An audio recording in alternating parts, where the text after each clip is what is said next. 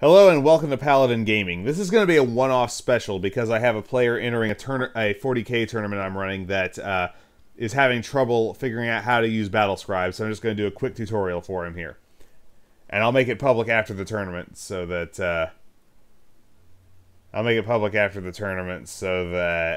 I'm not giving away his list before the tournament starts.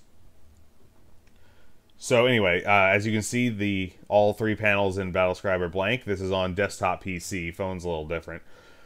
So first thing we do is go up here to the top right corner and click Create a New Roster. That opens this dialog.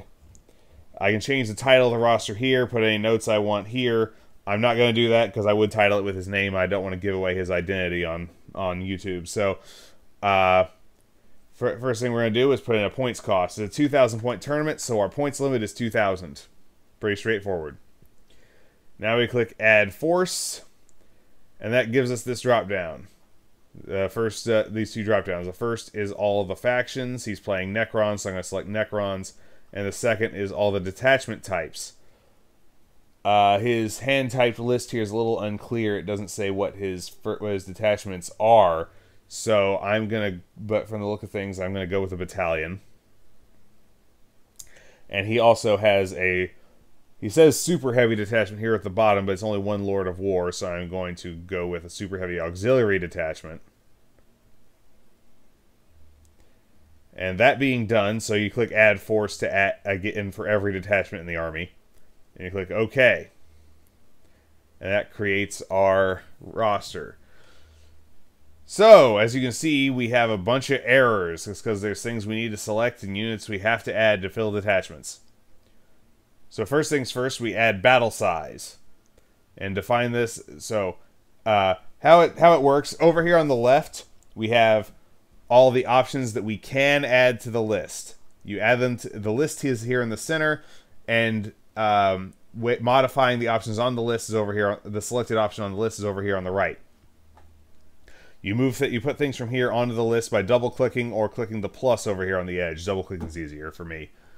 So anyway, we add the battle size, and we define the battle size as strike force, so it knows how to calculate the command points. And going down his units, dynasty choice. We define dynasty next.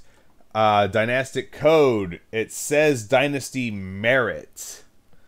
That's got to be a typo. I'm going to assume he means Mefrit. And now we get to his units. So down here, we scroll down to HQ, and he has Illuminor Xeris. So we add Illuminor Xeris to the list. And an Overlord.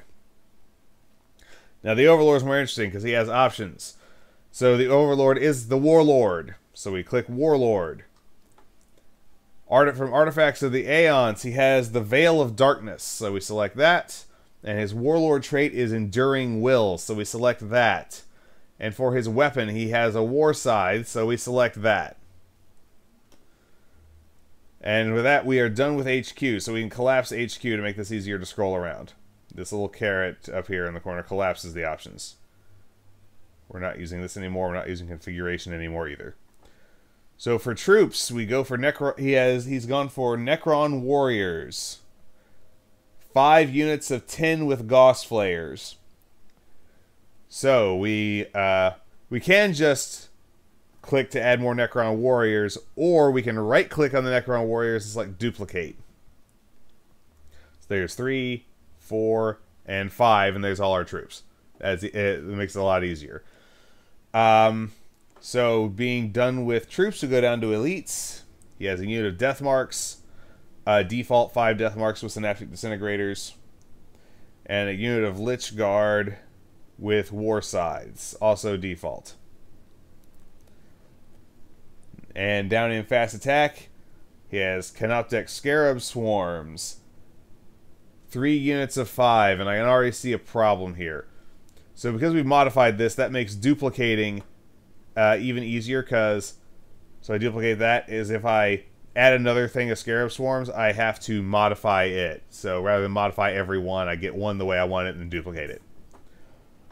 And he also has a squad of Toon Blades, which immediately introduces errors to the list because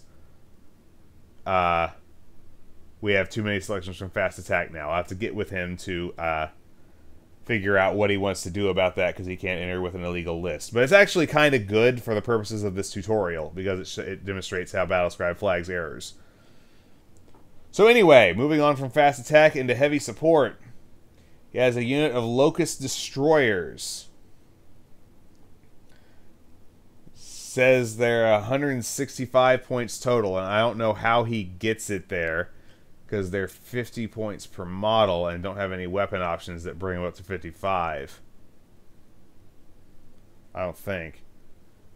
Let's see here. No, they don't. Nope, nothing to edit. So I'm not a Necron player, so I'm just going off of what Battlescribe is telling me here. And so that's his heavy support. So that's that is the complete battalion detachment. So we just collapse that and look at the super heavy detachment. So we have to go with to pick a dynastic code for that too. He doesn't define a different one, so we'll stick with Mefrit. And his Lord of War for the super heavy auxiliary is a monolith. At 360 points, so he's sticking with 4 Ghost Flux arcs, because 4 Death Rays would have a different points cost. So that's his list. He's leaving a fair number of points on the table and has too many fast attack slots. So I am going to contact him and figure out what he wants to do about altering this list. Now, once you got your list made, open roster for viewing is only available to people who support Battlescribe, who pay money who subscribe to Battlescribe, and I don't. So, but that's okay. I've never felt the need to I've never felt the absence of that option. So this saves the roster. That button is red because the roster has errors in it. If I try to save it, it'll say it has validation errors and ask if I still want to save. So that save as, and that save as HTML if you want to do that for some reason. The reason I don't miss this is because this button, this eye here, opens the roster for viewing, and you get to choose, full output or minimal output,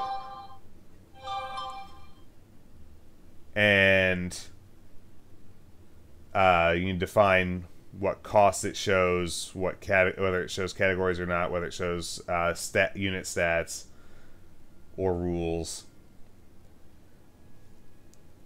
But yeah, so that's fairly easily customizable.